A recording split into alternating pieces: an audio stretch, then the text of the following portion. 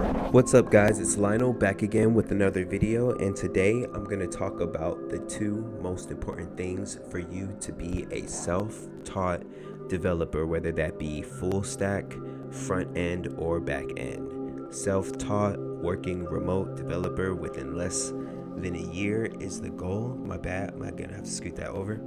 And it was gonna be 5 at first, but I noticed that these things here are kind of like similar. Some of them you can just merge the two. Like the first one, I wrote problem solving skills and ability to try every day was the first and second one. Now that can be combined to just one thing. Let's call that motivation, right? And what that is pretty much just the days when you don't want to do it and then still trying on that day.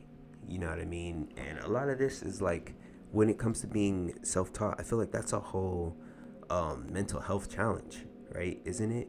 Because you're not clocking in, you don't have a boss, you are your own boss at that point. So it's easier for you to like take time off if that's what you want to do, or get frustrated and stop, grab your phone, start scrolling on social media. This whole world has so many distractions that it's hard. It's a whole war and battle between you and all of these apps and all of these companies that have been created to take your time, your attention, and your, consciousness. Looking into a screen at that moment is the new gold, right? All of these companies make money off of these things. So with you trying to take your time and apply it to solving a problem for yourself, that is the most important thing, in my opinion. And I do believe that every single person that does that through the ups and downs and the hard days and the easy days. I mean, you're already going to do the easy days. It's the hard days. Doing it on those days, it's like hard days, easy days, and middle days. And if you only do it on the hard days, then, you know what I mean? That's going to automatically make you go up, down. But overall, when you zoom out, you're going to be going up. And that is the first thing. The second thing, well, the third and fourth thing, and then I didn't write a fifth thing because I realized that I can just make this 2 things. So that was communication and networking skills. I'm like, okay, that's the same thing. And I say that is your shortest path to getting a job, because think about it. I mean, I know maybe this hasn't happened to most people, but with me, most of my opportunities in life have came from some type of person that I knew.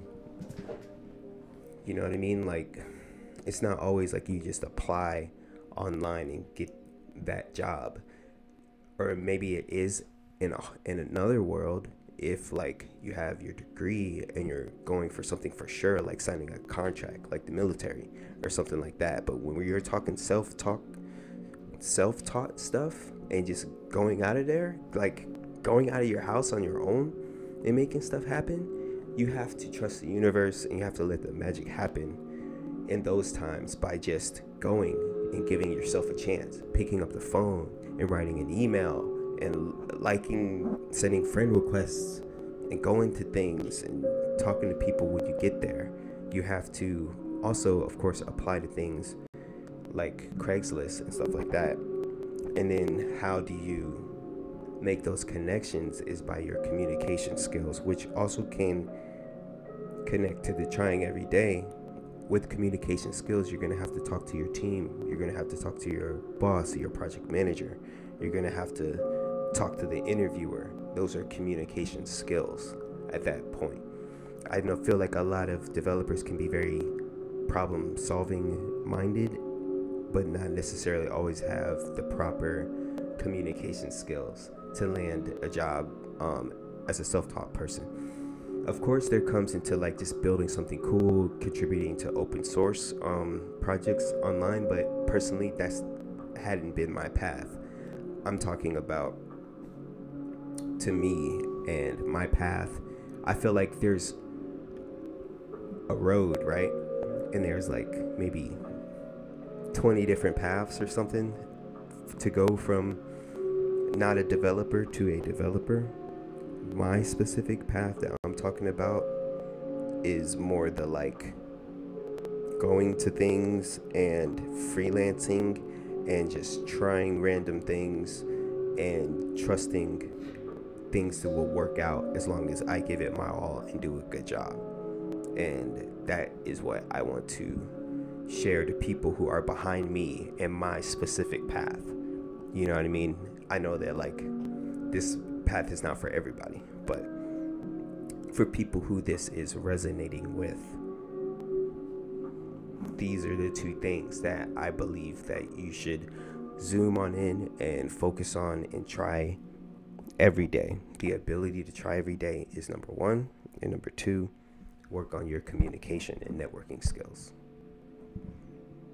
And when I say ability to try every day, this is one of those days where I was feeling a little tired, so I was like not going to make a video, but I have it written on my board to make a video every day. And that's what I'm going to do. That's why that's the most important thing to go with progress. Because after this, you know, there's other things that I'm going to do too. So it's all about consistency. It's all about every single day. Get at it. And you're going to get back what you give in that sense. It's a sacrifice to, you know, move forward. This is Lionel with the daily video. I'll see y'all tomorrow. Peace.